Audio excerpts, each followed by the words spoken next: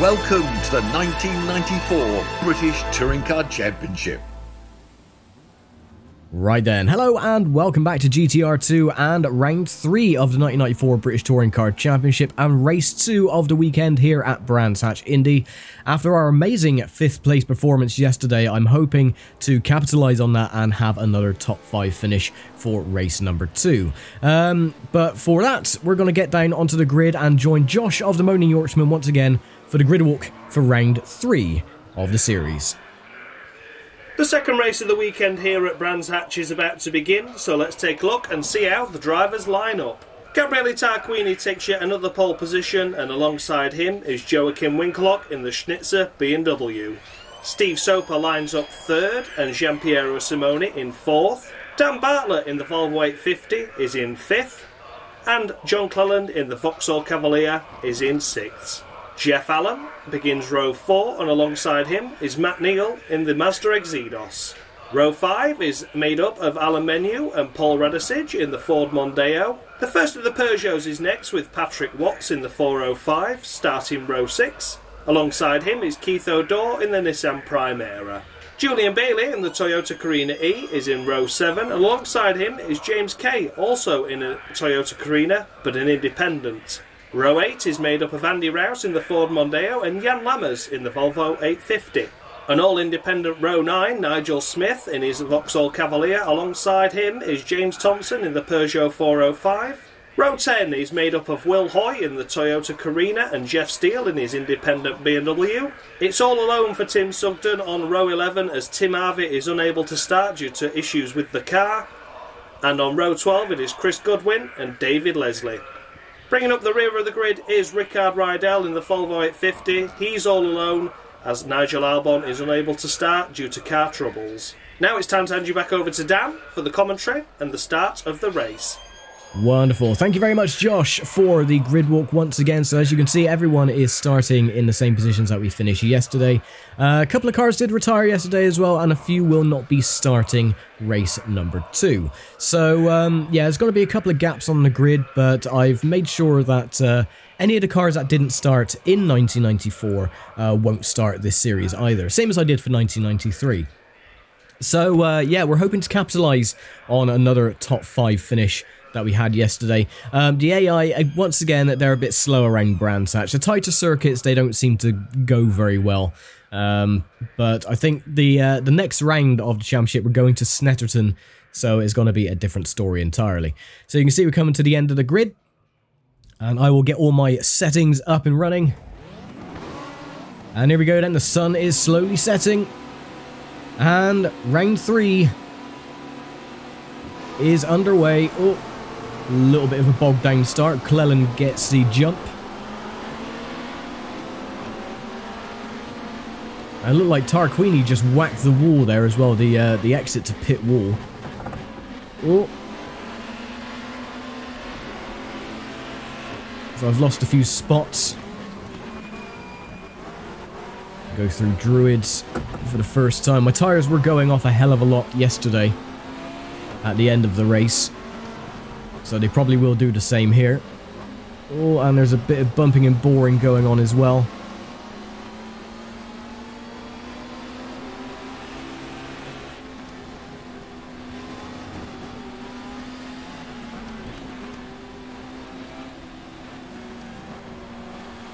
So you all head through clearways. Oh, and that is Simone going wide. Now up into 6th place. Winkelhock leads away from Tarquini and Steve Soper in the top 3 after 1 lap.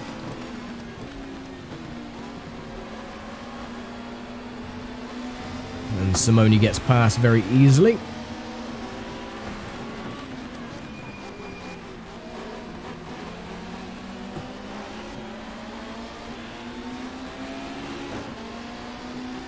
I'm not sure if I'm going to be able to get the jump on the Alphas. No, they are way too quick compared to my heavy brick. Simone should probably take the positions away from Matt Neal.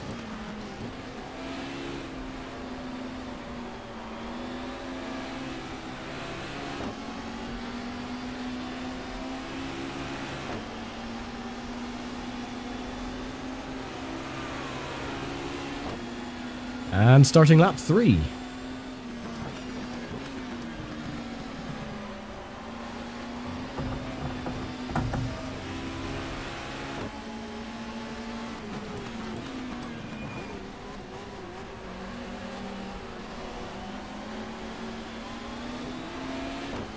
Tarquini's got past Winkelhock again, so he probably will pull away.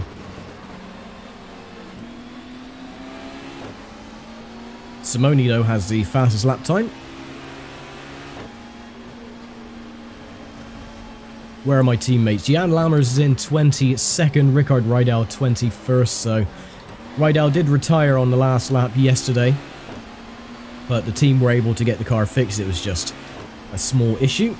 It was a brake failure on Nigel Albon's car. They couldn't get the car fixed, and so he didn't start this race. And Tim Harvey as well, who also went into the pits with engine difficulties, has not started either. So 26 cars started yesterday, only 24 start the race today.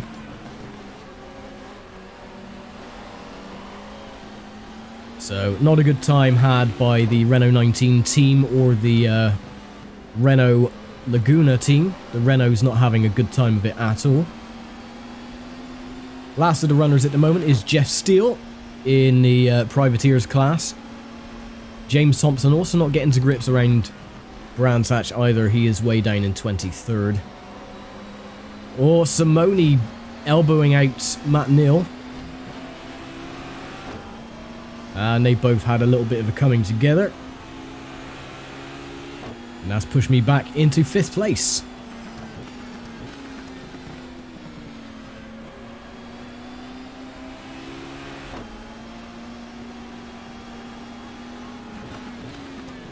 And back through Druids we go.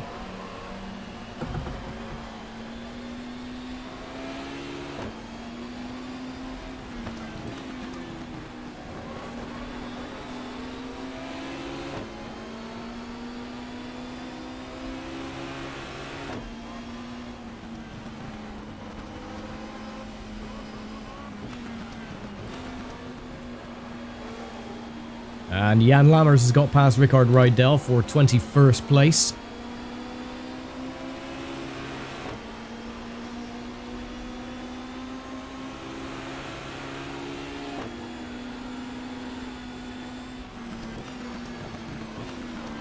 Oh, and there goes the bumper of the BMW. John Cleland gives Steve Soper a little bit of a whack at the rear. And I done the same to John Cleland. And there goes Matt Neal.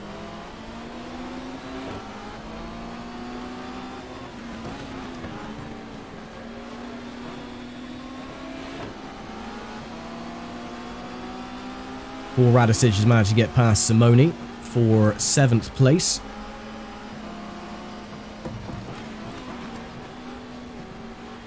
There's a nice little battle going on between Soper and Cleland as well.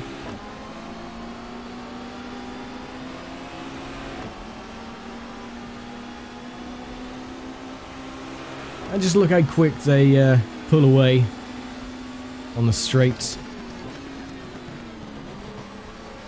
Understeering a lot. Radicic trying to get the move on the inside, gives me a little nudge.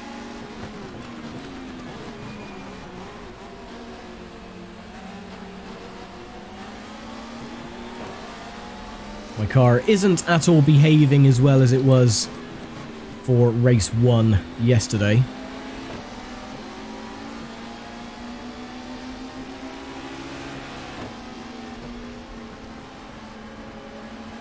I'm fighting a lot more with the handling.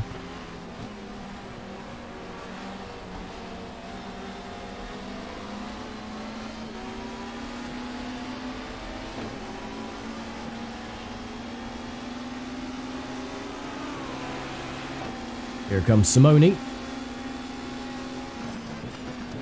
Yeah, my car seems to be really more down on power today than it was yesterday. As you can see, it's really not liking picking up any speed.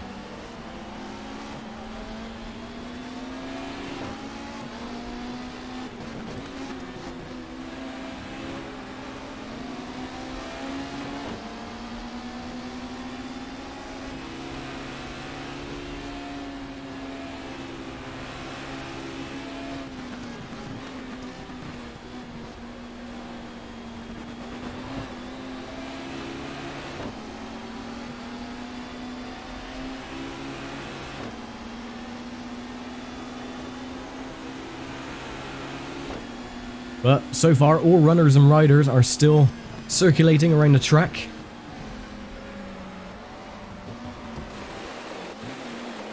And I've gone off.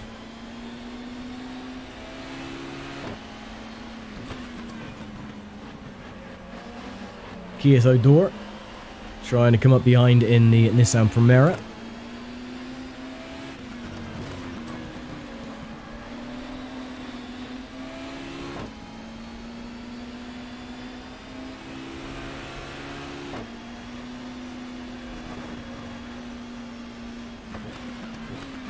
Either my car is down on power or my team didn't change tyres for race 2. Oh, and there's Simone and Radicic. Coincidentally, it was Simone and Radicic that kept getting together in 94. They kept crashing into each other. Radicic was not very pleased.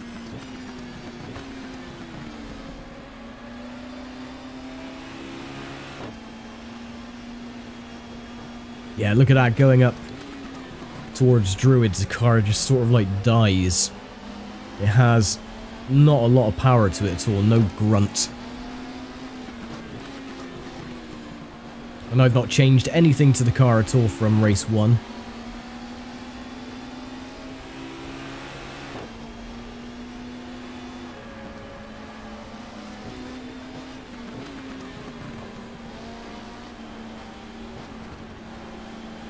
Oh, Simone's gone wide. Back up into 7th place. Starting lap 11, 20 laps to go.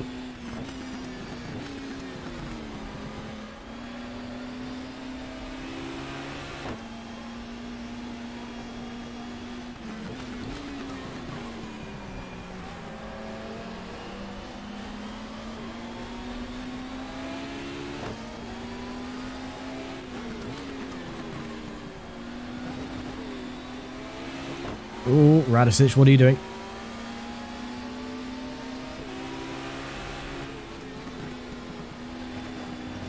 What was it someone said during round 1? They used to call him Paul Horseradish, which is quite fitting. Very similar sounding names.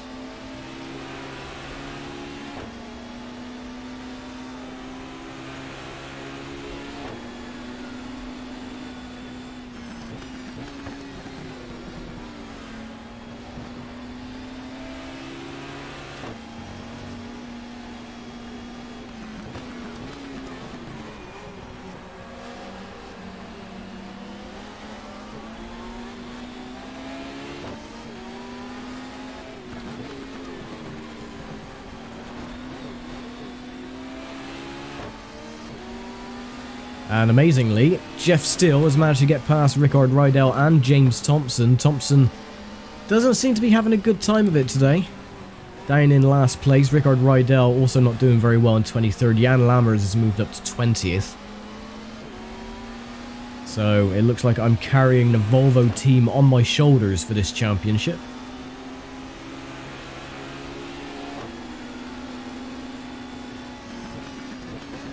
Yeah, my car is really struggling on pace. The rest of the front pack are pulling away.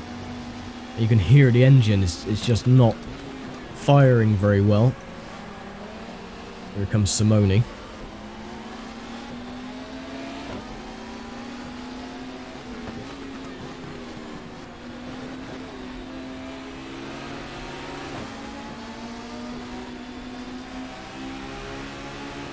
Okay, Simone's got past Radicic.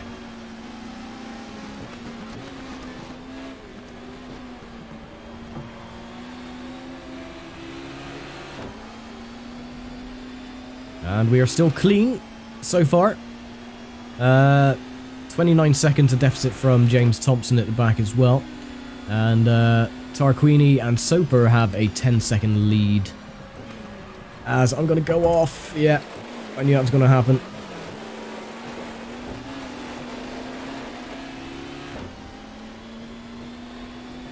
I don't think the team changed tyres. Or something, I don't know. The car just doesn't feel right. It doesn't have the same grunt that it did yesterday.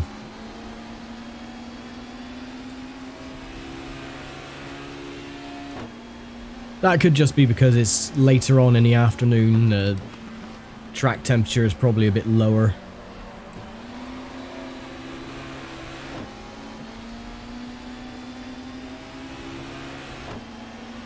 Who knows? Right, Steve Soper has the fastest lap at the moment. Tarquini still leads the way though, not by much.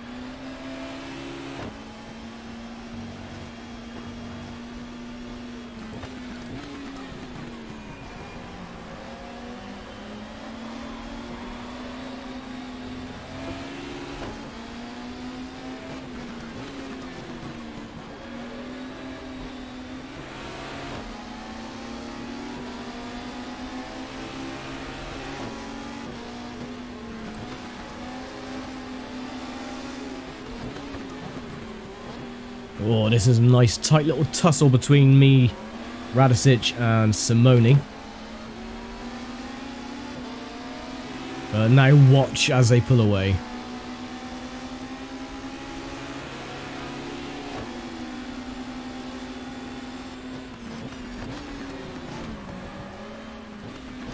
Oops.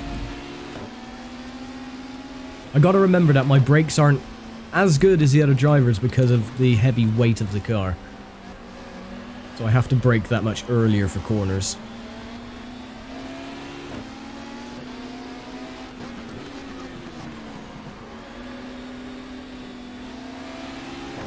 I'm liking this though, the AI seem to be a lot faster today than they were yesterday. I'm actually having to work for, well, lesser positions as I just dive up the inside of both of them.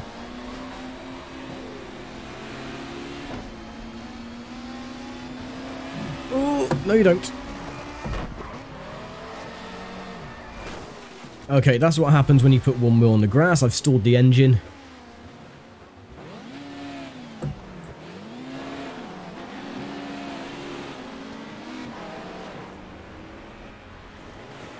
Okay, that was very dodgy. Alrighty. I don't think we got that much in the way of damage. I think we're still good. I think it's just purely cosmetic body damage. I think we're okay. Yeah, we're good.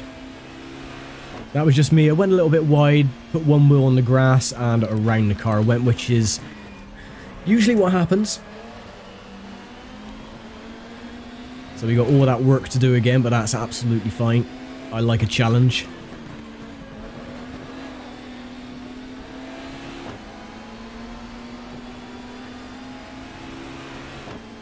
Julian Bailey getting past Andy Rouse.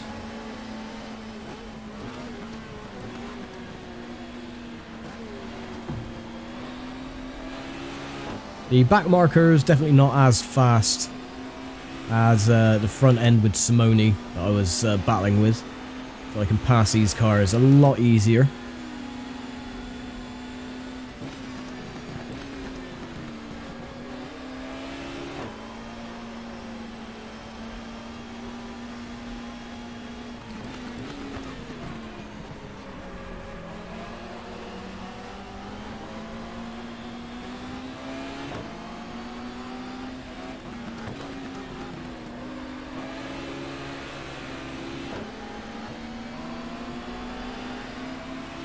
So I'm lucky that they keep going off on that section.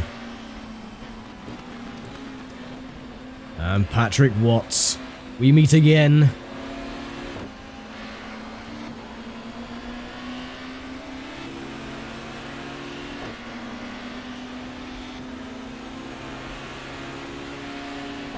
Soon to be coming up to 2/3 distance.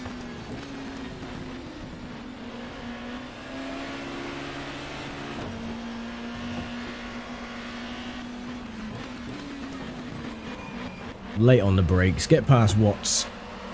Next is Jeff Allen in the Vauxhall. Will Hoy also in the third Toyota Carina. And a bit of debris on the track as well there. Don't know who that was from. Oh, I think it was from Will Hoy. His bumper is missing. Oh, Alan, why are you going so slow? Get out of the way.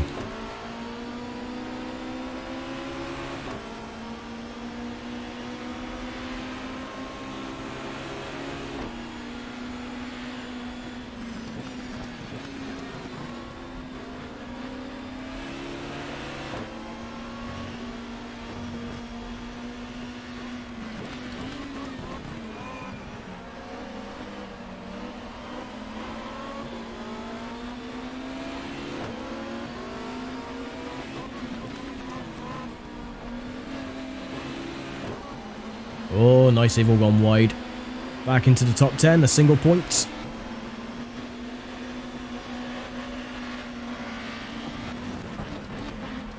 There's Keith O'Dore.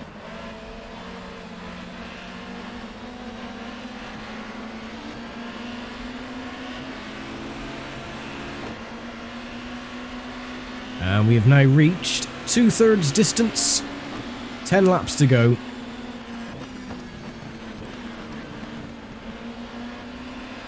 The last race of the afternoon here at Brands Hatch. As the sun slowly sets.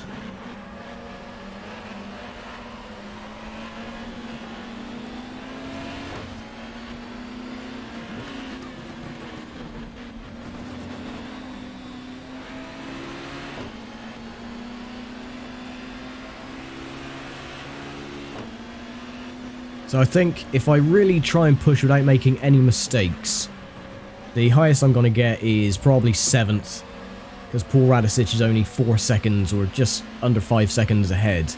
The rest are 18 seconds up the road, so I'm not going to catch them unless something drastic happens. Steve Soper, speaking of something drastic, has got past Tarquini for the lead and currently has the fastest lap time.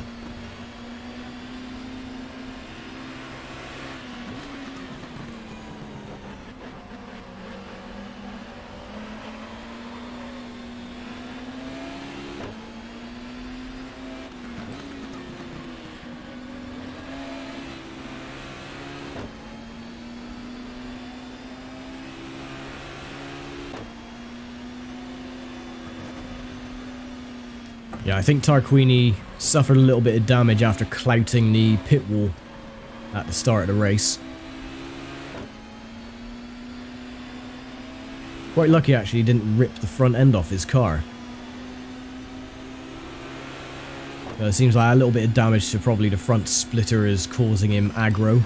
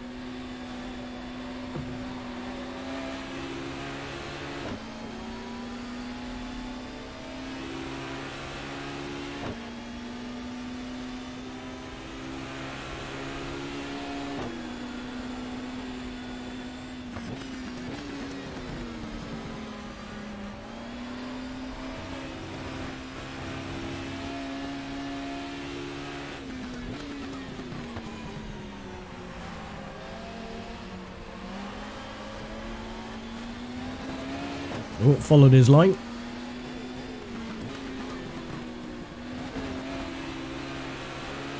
Oh, there we go. Right, so back up into 7th. Not exactly a top 5 as I wanted, but it is still, considering the equipment that we have, the Volvo and how heavy it is and everything, I don't think we're doing too bad so far.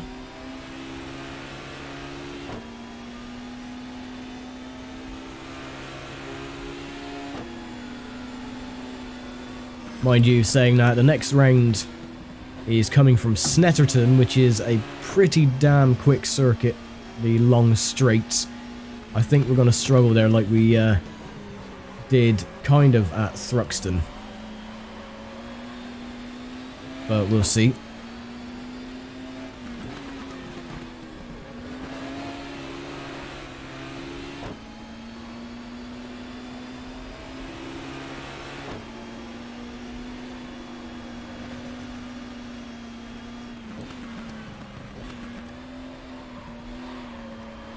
Tires are really screeching.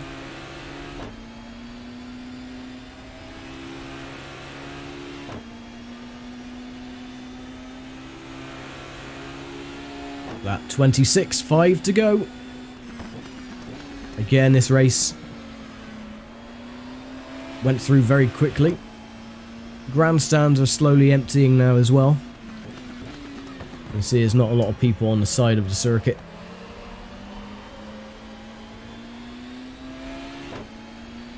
In fact, from the looks of it, there's no one in the grandstands at all. There's no one on the side of the track either. So they've all gone home already. Charmed.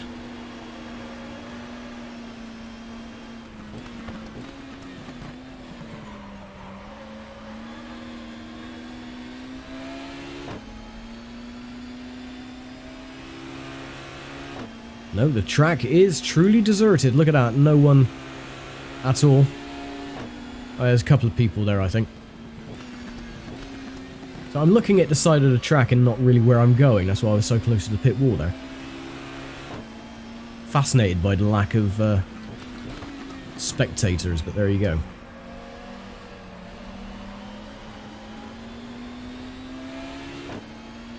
We managed to catch up to Matt Neal and Simone. Kind of.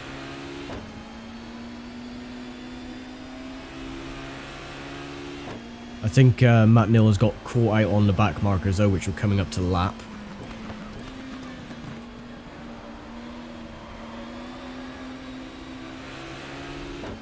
One of them being my teammate. No, don't do it again. Don't do it again. Get off the grass. There we go. So last of the runners then, Rickard Rydell, Chris Goodwin.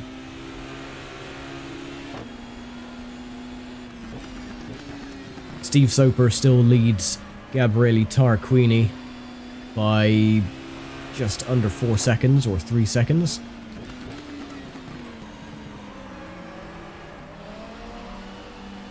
So much understeer, look at that. Ooh. Matt Neal's got past my teammate. My teammate goes wide.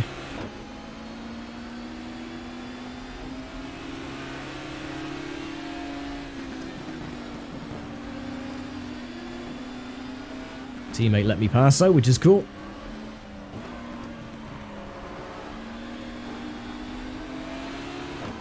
And get past Chris Goodwin.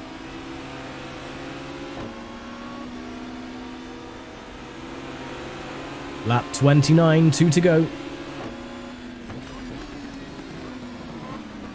My brakes are going as well. Very spongy.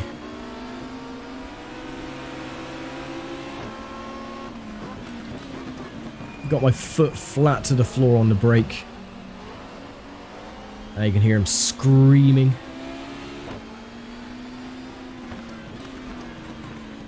So my tyres are going. My brakes have gone.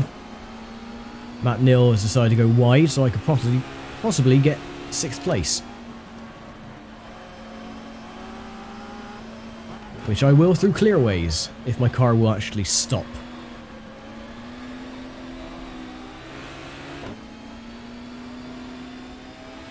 Gianpiero Simone up ahead as well. I don't think we got enough time to catch him. He's going to get past the back marker, I think.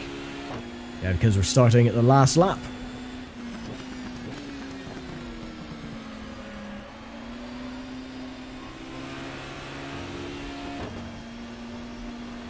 So, a nice recovery though. I mean, if we keep this position, no mistakes, then we are going to be up into 6th place. And Matt Neal has decided to go into the pits. Oh, Simone went wide. Has he got a problem? Oh.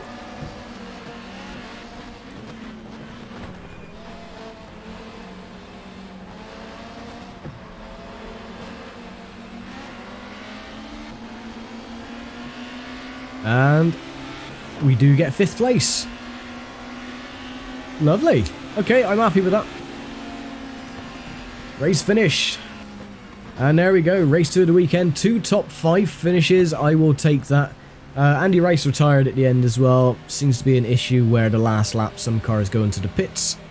But yeah, all in all, not too bad. So Jeff Allam in the end finishes last, which is a bit of a strange one. So yeah, okay, so not a bad weekend all in all. We got 2 top 5 finishes.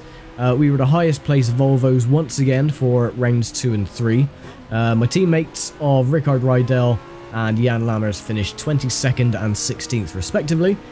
So with that, I'm going to hand it over to Josh of the Moaning Yorkshireman for the race results on the Works and Privateers teams and the total points after 3 rounds of the 1994 British Touring Car Championship.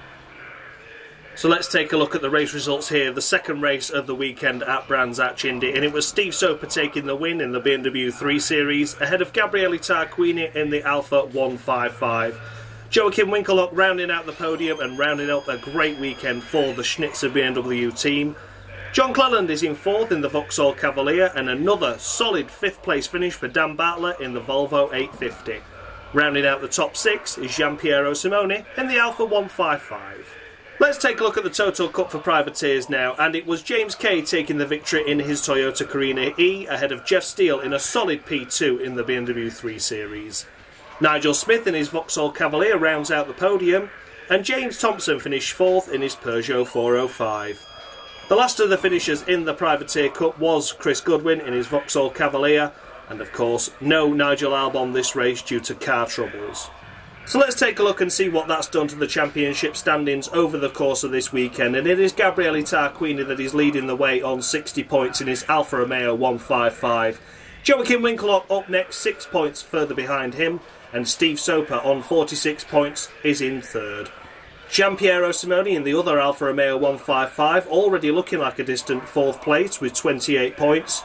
John Cleland in his Vauxhall Cavalier is 5th on 20 points. And Dan Bartlett rounding out the top 6 in his Volvo 850 with 17. And last but by no means least, let's take a look at the Total Cup for Privateer standings, and it is James Kay and Nigel Smith tied on 48 points currently in their Toyota Carina E and Vauxhall Cavaliers respectively. James Thompson only a slim 2 points behind him in the Peugeot 405, and Jeff Steele's podium this race means that he's only a further 6 points back from James Thompson and only 8 points off the overall lead. Chris Goodwin a distant 5th with 16 points, and Ian Khan, despite not racing this round, is still in 6th position with 10 points. All that remains for me to do is thank you all for watching and to hand you back over to Dan for the conclusion of the round. So another race weekend has come to a close. Many thanks to Josh of the Moaning Yorkshireman for providing the voiceovers for the Gridwalks race results and point standings this weekend. And we will see you in 2 weeks' time for round 4 coming from Snetterton over the May Bank Holiday weekend. So thank you very much for watching as always, and we will see you next time. Bye for now.